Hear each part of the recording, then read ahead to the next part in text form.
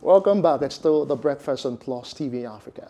Yes, of course, we're now talking today in history, focusing on events that happened this day in history. And I'll be going back to the year 2010. On this day in history, February 19, Tiger Woods did a press conference and he apologized to the world, apologized to his wife, especially the golfing community, for extramarital affairs.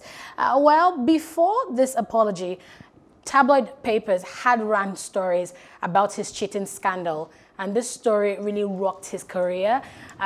Before that, I think a few months before that, he had an accident that had him hospitalized for a while. And when this news broke out, several brands that he was, that had endorsed him, that he had deals with, began to, disengage from him, pull out from him. And the story was just so terrible. It really rocked his career. It rocked the news at that time. Tiger Woods' cheating scandal. He eventually, after trying to deny this, family calling people to say, don't grant interviews to the press, let's keep this in-house. The story broke out and he couldn't deny this anymore. And he had to issue a public apology on this day, February 19, 2010, to his wife, apologizing for what, his extramarital affairs had cost his family. So I did get a hold on transcripts of the apology of how he was, apologizing to his wife, saying he was sorry for embarrassing them, saying sorry for his selfish behavior. And because at that time, the stories basically alleged that his wife had hit him, alleged that his wife was being unfaithful to him as well. But he came out to clear his wife of all accusation, saying she had been graceful all through and that she deserves praise and not blame. He said, quote, "I knew my actions were wrong, but I convinced myself that normal rules didn't apply. I never thought about who I was hurting. Instead, I only thought about myself." This is me quoting Tiger Woods' statements this day in history. He said, quote, "I ran straight through the boundaries that a married couple should live by. I thought I could get away with whatever I wanted to. I felt that I had worked hard my entire life and deserved to enjoy all the temptations around me. I felt I was entitled. Thanks to money and fame, I didn't have to go far to find them. I was wrong, I was foolish." And he kept on apologizing and apologizing to his wife, his family, for all the hurt and embarrassment he had caused them. But at the end of the day, 4 months later in August, Woods and his wife officially divorced. And they had 2 children together. And his wife reportedly received $100 million settlement from that divorce. So that's what happened today in history, February 19, 2010. Tiger Woods officially apologized at a press conference for his extramarital affairs. Tiger Woods practically went through a whole lot.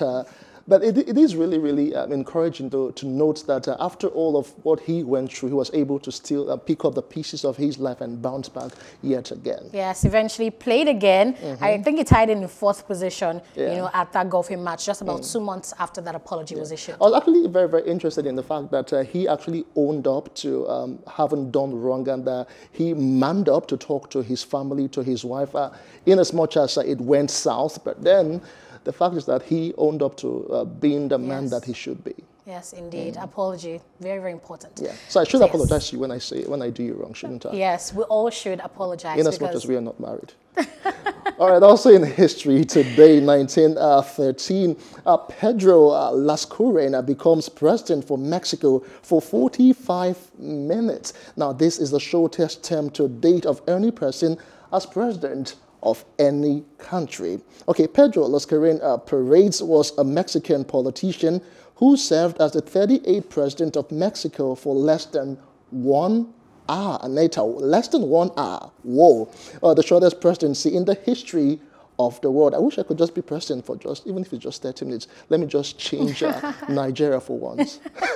All right, he had earlier served as Mexico's foreign secretary for 2 terms and was the director of a small law school in Mexico City for 16 years. According to sources, Pedro served ranging from 15 to 56 minutes as a president. General Victoriano Huerta overthrew Madero. He was one of the people who convinced Madero to resign the presidency while he was being held prisoner in the National Palace, and claimed that his life was in danger if he refused.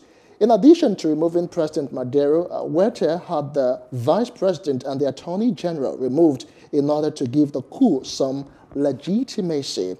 Now, Lascurain was forced to resign the presidency in just under an hour, which made Huerta president because his new position was the next in the line of succession. Only a few days later, Huerta and Madero and Pino Suarez were killed. Well, this period in Mexican history became known as La Decena Trágica.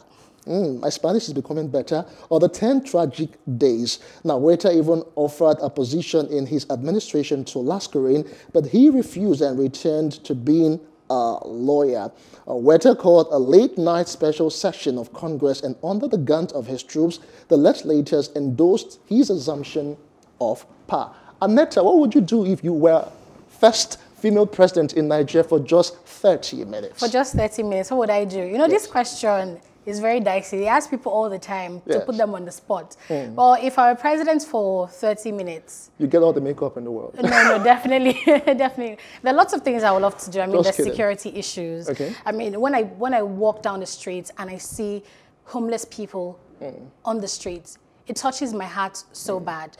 I have intentions to, okay, now this seems like I'm campaigning for presidency for the next few years. But really, to answer your question, really, if I were president for 30 minutes, lots of things I want to do, like I would like to create a shelter for homeless people. Wow, that's nice. A social program that makes sure that kids would never be on the street. They have no business on the street. They should be in schools.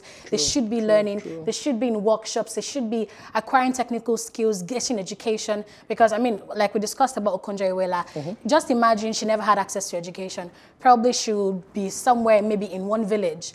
Do you understand? So because she had access to education, that's why she was able to climb the ladder to where she is now. So I would make sure that people get free accessible free education, housing should be free. I would give people free housing. These are basic social issues. If are you sure you're not related to the late Jack Conway?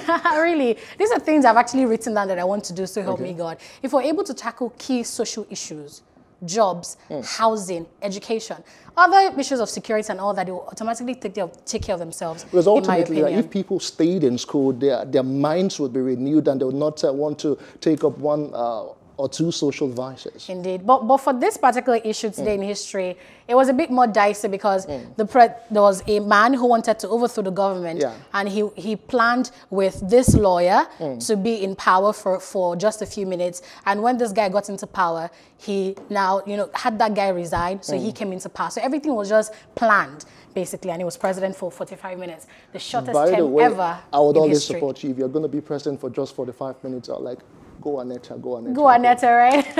So yes, that's basically what happened today in history.